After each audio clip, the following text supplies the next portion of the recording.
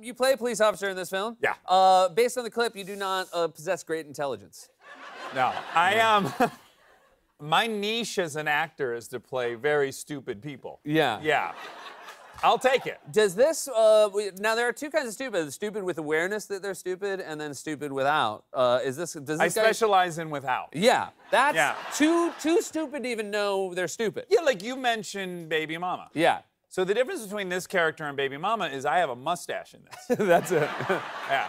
And a different shirt. Like I wore a lot of flannel shirts in Baby Mama, and here I'm obviously in some kind of municipality. I don't know even what that is, but yeah. What are your Are you impressed with that mustache? It is a good mustache. Is it your own? It is my own. Yeah. And I gotta say, I was nervous while growing it that it would be less than powerful.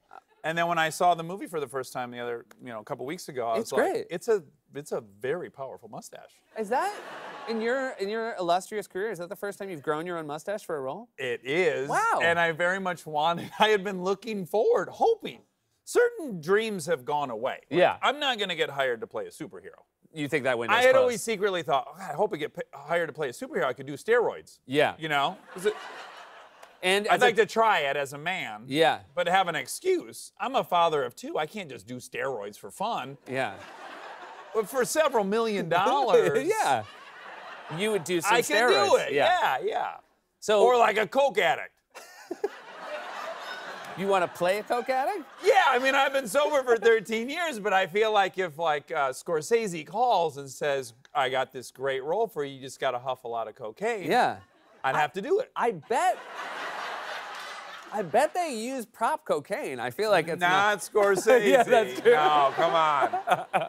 Maybe Spielberg, but not Scorsese. But so then you got to do the mustache. Did you have enough time? Like when you got offered the part to when you started shooting, were you worried it was too small a window? I was. Yeah. And in fact, it's a little, how do we say, inconsistent.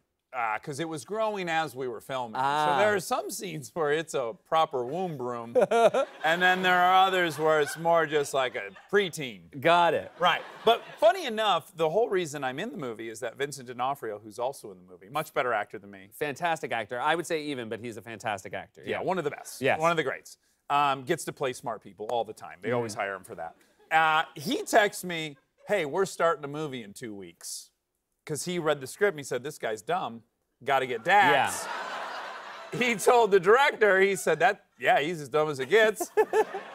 And it was, so it just happened. Like, D'Onofrio actually cast me in this movie. That's great. And then he said, I'm growing a mustache for it. And I said, well, then I'm going to too.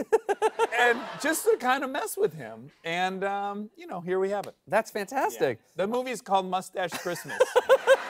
Please check it out, December 8th on Netflix. And it's you play two police officers, but your mustaches solve the crime. You're just like there. That's right. I want to talk... Like the tea leaves. I put dust in them, and then it's like, oh! And then I start connecting the dots. It's a genius mustache.